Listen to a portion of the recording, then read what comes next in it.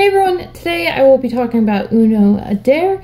So this is for 2 to 10 players and for ages 7 and older. This is Uno with a twist, and of course since it's called Uno Dare, there's a bunch of different dares. They have 3 categories for the dares. They are Family, Show Off, and Daredevil.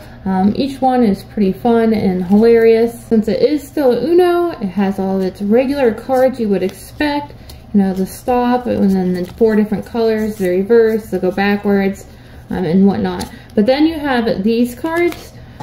You have your wild cards, or this one says +2, so pick up 2 cards, or dare number 12. And then here's your categories. You have Daredevil, Family, and Show Off. And then house rules, you can make up your own dares. I haven't used this card yet, but that's definitely an option. So say we chose Daredevil and number 12, you would find number 12 here. And number 12 says, hop like a bunny until your next turn. So that person would have to do that until their next turn. Another dare card looks like this wild +2, or you can choose dare number 1. Say we wanted to do dare number 1 from the family category, and that would be talk like a sports announcer and narrate the game until your next turn. Now, if they slip up on the dare, so maybe you're talking to them and they're supposed to speak in an accent and then they forget to speak in the accent, they're going to end up having to do the pick 2 cards.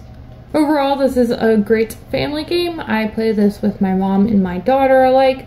All of us are not afraid to do the dares. We're okay with them.